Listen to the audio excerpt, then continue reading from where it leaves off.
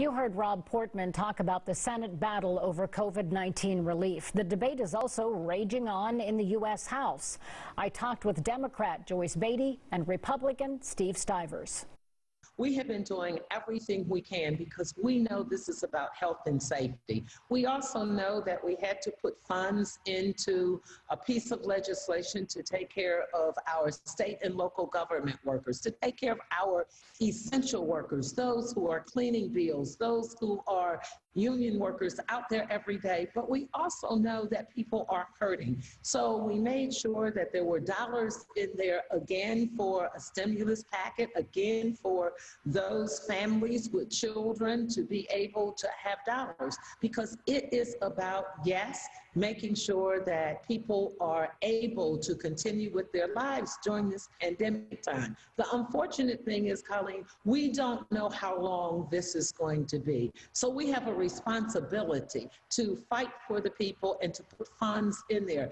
There's a lot at stake. 11.1% of Americans are unemployed. And a lot of people need help out there. And Stivers says unemployment for female veterans during the pandemic is at 20%.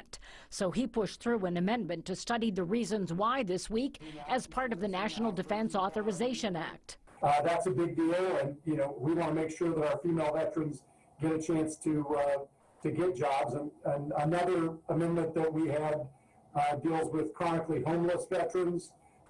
Many of those have other than honorable discharges, but we need to make sure that those people that even had other than honorable discharges don't become homeless forever just because they made a mistake in their military career. The jobless crisis for all Americans is expected to get worse.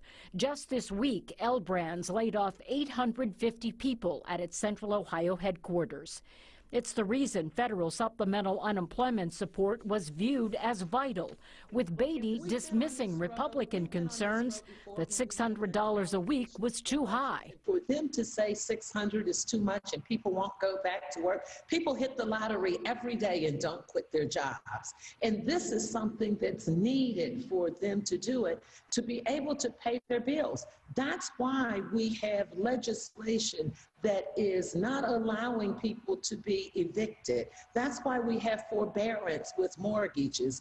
That's why we're not letting cars be repossessed or for them to start that process, because people need to be able to pay their bills, and many individuals are not able to go back to work because their place of employment is not fully opened or fully up to scale. We see Republicans and Democrats in stark different places on all of these major issues, and it looks as if no one wants to compromise. Doesn't someone have to give an inch to maybe save the mile? Well, I think we have made some compromises. If you look at the dollars that originally we wanted to give to individuals and families, it was $2,000, and now we're at $1,200. When you look at many of the things that we thought we needed, it was $3 trillion. And that's because it was based on need, not someone picking a number out of the sky and saying it's $1 trillion, and not having any justification for it. We make compromises every day. We have little children who need to be educated. Certainly it would cost more money than what we're talking about to do it, but we are trying to be reasonable within the finances to get us through this pandemic and to make sure that we are fighting for the people.